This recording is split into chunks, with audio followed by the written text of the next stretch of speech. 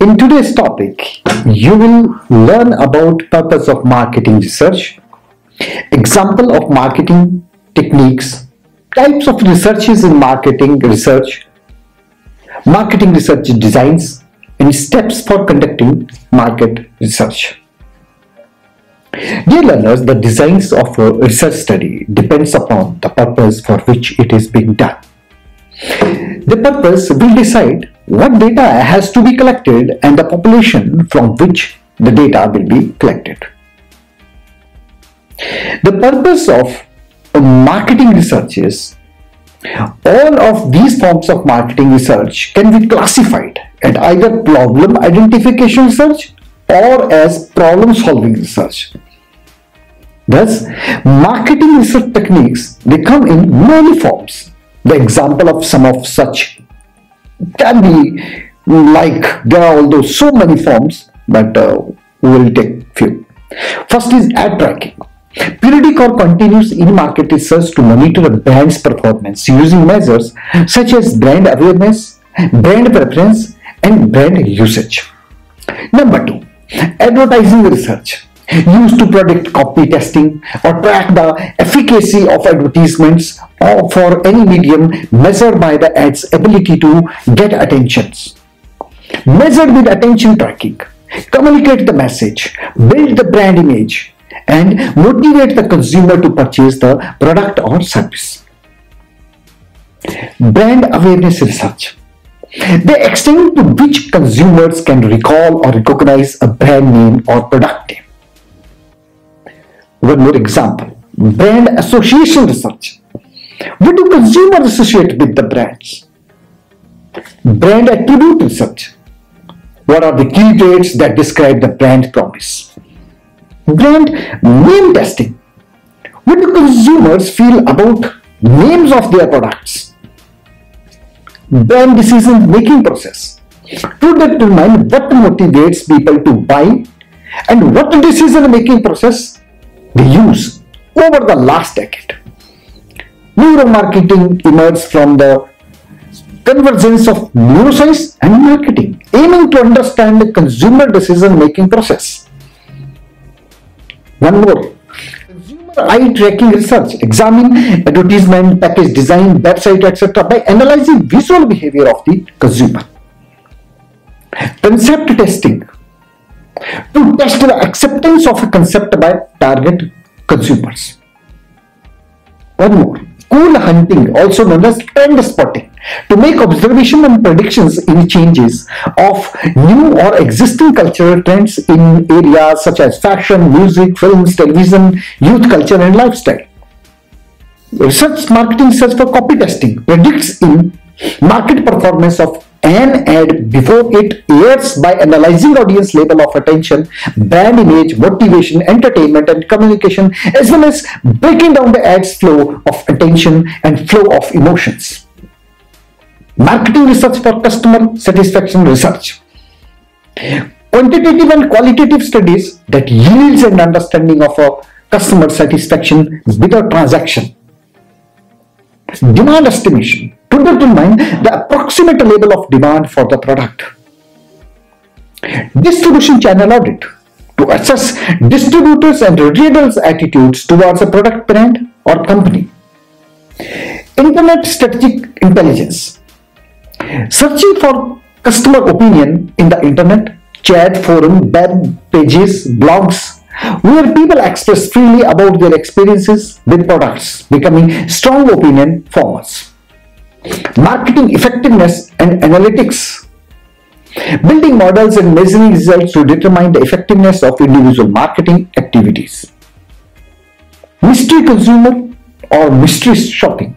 An employee or representative of the market research firm anonymously contacts a salesperson and indicates he or she is shopping for a product. The shopper then records the entire experience. This method is often used for quality control or for researching competitors' products.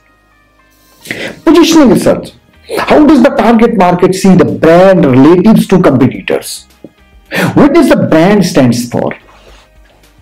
Price elasticity testing. To determine how sensitive customers are to price changes. Sales forecasting, to determine expected level of sales given the level of demand with respect to other factors like advertising, expenditures, sales promotion, etc. Segmentation research, to determine the demographic, psychographic, cultural and behavior characteristics of potential buyers. Online panel, a group of individuals who accepted to respond to marketing research online. Store audit, to measure the sales of a product or product line at the statistically selected store samples in order to determine market share or to determine whether a retail store provides adequate service or not.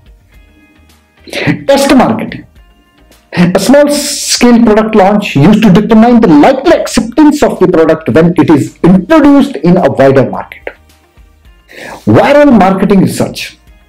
This kind of research is referred to marketing research designed to estimate the probability that specific communications will be transmitted throughout an individual's social networks. It is estimates of social networking potential, or SNP, are combined with estimates of selling effectiveness to estimate ROI on specific combinations of messages and media. Methodologically, marketing research uses the following types of the researches. One is based on questions or based on questioning, like qualitative marketing research, generally used for exploratory purpose, small number of respondents, not generalizable to the whole population, statistically significance and confidence not calculated. Example include focus group, in-depth interviews or projective techniques. Quantitative marketing research, it is generally used to draw conclusions, test a specific hypothesis, uses random sampling techniques so as to infer from the sample to the population. It involves a large number of respondents. Example include survey and questionnaires techniques. They include choice modeling, maximum difference, preference, scaling, and covariance analysis. Based on observations. The studies based on observation are ethnographic studies, by nature qualitative. The researcher observes social phenomena in their natural setting. Observation can occur cross-sectionally. Observations made at one time and longitudinally. Observations occur over several time periods. Example include product use analysis and computer cookie traces. Ethnography and observational techniques, like experimental techniques, by nature quantitative. The researcher creates a quasi-artificial environment to try to control spurious factors, then manipulates at least one of the variables. Example include like purchase laboratories and test markets. Secondary research, by nature it is qualitative research. The researcher gathers the information by assessing online and offline sources of information. These sources can be publicly available ones. Example include the Office of National Statistics in the maybe any country like UK, or data.gov.in, or US, or private sources of information. Examples include textbooks and reports that are behind the paywall. Researchers often use more than one research design. They may start with secondary research to get background information, then conduct a focus group qualitative research design to explore the issue. Finally, they might do a full nationwide survey or maybe quantitative research design in order to devise specific recommendations for the client or for company. Types of marketing research design. There are generally three types of marketing research design, and these are: one is exploratory, descriptive, and casual. Exploratory research is used in obtaining primarily information that will help identify the problems and hypotheses. It is done to understand what is happening and why something is happening. Some of the most common methods of exploratory research are focus groups, interviews, literature research like library, newspaper, magazine, trade publications and online, and case analysis. Group interaction interview is the difference between one person interview. Individuals in a focus group should match the target market or audience that the client desired to get insight from. Descriptive research is used to identify the marketing problem and or the potential for a market. This type of research is used to identify the characteristics of the target group or the average user of the product or service. Descriptive research will allow us to make specific predictions and notice a correlation among various variables. There are two types of descriptive studies, and they are cross-sectional studies and longitudinal studies. A cross-sectional study involves a sample of the market population at a certain point in time. A longitudinal study involves a panel of fixed samples of element at a certain point in time. An example of a longitudinal study would involve the manufacturer, distributors, individual stores, and consumers. Any one of these elements can be replaced with another. In other words, the distributor can be of new management or the department store can a competitor. In a longitudinal study, there are two types of panels, and they are continuous panel and discontinuous panels. In most scenarios, panel's members are compensated in one fashion or another for their efforts. In a continuous panel, a study relies on a fixed sample of respondents who are measured repeatedly over time under the same conditions. In a discontinuous panel, the study relies on the fixed samples of respondents who are measured under various conditions over time. Casual research is marketing research done to test a particular hypothesis, the cause and effect of a hypothesis. For example, casual research may be used in a business setting to quantify the effect that a change will have on its current operations and what it will have on future production level to assist in the business planning process. Dear learners, let's discuss about the steps of conducting various marketing research. Knowing that to do in various situations that arise during the investigation will save the researcher's time and reduce problems. Today's successful enterprise use powerful marketing research survey software that helps them conduct comprehensive research under a unified platform and hence provide actionable insights much faster with fewer problems. Following steps are generally conducted to conduct an effective market research. Step 1. One is define the problem. Having a well-defined subject of research will help researchers when they ask questions. These questions should be directed to solve problems and they have to be adapted to make project. Make sure that these questions are written clearly and that the respondent understands them. Researchers can conduct a test with a small group to know if the questions are going to know whether the asked questions are understandable and will they be enough to gain insightful results. Research objective should be written in a precise way and should include a brief description of the information that is needed and the way in which it will obtain it. They should have an answer to this question: why are we doing the research? Step 2. Define the sample. To carry out market research, researchers need a representative sample that can be collected using one of the many sampling techniques. A representative sample is a small number of people that reflect as accurately as possible a larger group. An organization cannot waste their resources in collecting information from the wrong population. It is important that the population represents characteristics that matters to the researchers and that they need to investigate are in the chosen sample. Next step is take into account that marketers will always be prone to fall into a bias in the sample because there will always be people who do not answer the survey because they are busy or answer it completely, so researchers may not obtain the required data.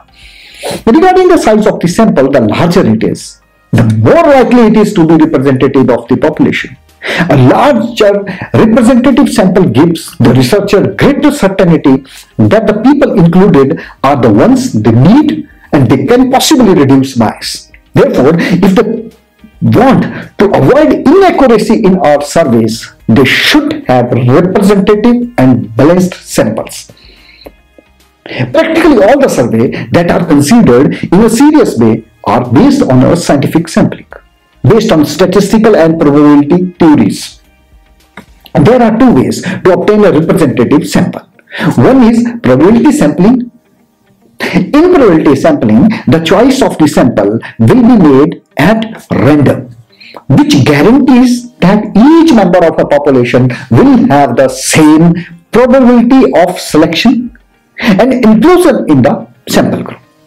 Researchers should ensure that they have updated information on the population from which they will draw the sample and surveys the majority to establish representativeness.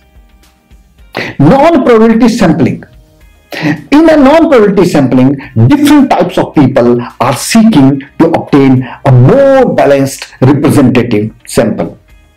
Knowing the demographic characteristics of our group will undoubtedly help to limit the profile of the desired sample and define the variables that interest the researchers, such as gender, age, place of residence, etc., etc. By knowing these criteria, before obtaining the information, researchers can have the control to create a representative sample that is efficient for us. When a sample is not representative, there can be a margin of error. If researchers want to have a representative sample of 100 employees, they should choose a similar number of men and women. The sample size is survey important, but it does not guarantee accuracy. More than size, representativeness is related to the sampling frame, that is, to list from which people are selected, for example, part of a survey. If researchers want to continue expanding their knowledge on how to determine the size of sample, consult a guide on sampling here. Step 3. Carry out data collection. First, a data collection instrument should be developed. The fact that they do not answer a survey or answer it completely will cause errors in research. The correct collection of data will prevent this. Step 4. Analyze the result. Each of the points of the market research process is linked to one another. If all the above is executed well, but there is no accurate analysis of the results, and then the decisions make consequently appropriate. In-depth analysis conducted without leaving loose ends will be effective in gaining solutions. Data analysis will be captured in a report, which should also be written clearly so that effective decisions can be made on that basis. Analyze and interpret the result is to look for a wider meaning to the obtained data. All the previous phases have been developed to arrive at this moment. How can researchers measure the obtained result? The only quantitative data that will be obtained is age, gender, profession, and the number of interviews, because the rest are emotions and experiences that have been transmitted to us by the interlocutors. For this, there is a tool called empathy map that forces us to put ourselves in the place of our clientele, with the aim of being able to identify really the characteristics that will allow us to make a better adjustment. between her products and services and their needs or interest. When the research has been carefully planned, the hypotheses have been adequately defined, and the indicated collection method has been used, the interpretation is usually carried out easily and successfully. What follows after conducting market research? It is the step number 5. Make the research report. When presenting the result, the researcher should focus on what do they want to achieve using this research report. And while answering this question, they should not assume that the structure of the survey is the best way to do the analysis. One of the big mistakes that many researchers make is that they present the report in the same order of their questions and do not see the potential of storytelling. To make good reports, the best analysis gives the following advice. Follow the inverted pyramid style to present the result. Answering at the beginning the essential questions of the businesses that cause the investigation, start with the conclusion and give them fundamentals instead of accumulating evidence. After this, researchers can provide details of the readers who have the time and interest. Step number 6. Make decisions. An organization or a researcher should never ask why do market research. They should just do it. A market research helps researchers to know a wide range of information. For example, consumer purchase intentions or gives feedbacks about the growth of the target market. They can also discover valuable information that will help in estimating the price of their product or service and find a point of balance that will benefit them and the consumers. Dear learners, let's sum up this topic. Designing a marketing research, why it is needed. Let's sum up in another manner. Say there is a population and you wanted to know the characteristics of that population, but it's not possible for a small business or maybe a bigger business to go for whole population. If we wanted to test, we wanted to check the characteristics of the whole population, that particular concept is known as census survey. So what can be done in that sense? Here comes the importance of the sampling. Because in a sample, you wanted the sample must be a true representative of the whole population. It must give you accurate results, or if not very accurate, then the characteristics of the sample must be as much as equivalent to the characteristics of the whole population. So this is the main criteria of the sampling. So in this sampling, we have the many aspects like probability sampling, non-probability sampling, there are cluster sampling, there are numerous, maybe in due course of the time you will come to know about the different types of the sampling and different, that how much should be the sample size. This is also very important. Sometimes the population, because sample size has to be a true representative of the whole population. Sometimes the sample size is can be identified on the basis of the quota. Sometimes the sample size can be basis on the maybe the percentage. But what will happen if your population is infinite? Then there is a point. Now what to do if your population is infinite? How your sample can be true representative? So many researchers, they have given us some ideas how to calculate certain kinds of the sample sizes. So once again, to sum up the whole process of this marketing research is, first is it starts with a problem identification or problem description. The first you understand the problem, only then you can find out, only then you can go ahead with the whole decision making process. because the decision depends upon the whole process. Normally, it is said that in a decision-making process, there are 4 steps. One is define problem. Second is seek alternative. Third one is choose best one. Fourth one is implement. And fifth is all about feedback. So this marketing research also have all the spirit of this concept of the decision making, because in marketing research, what we do, we wanted to help the establishment to take a decisions. Thank you.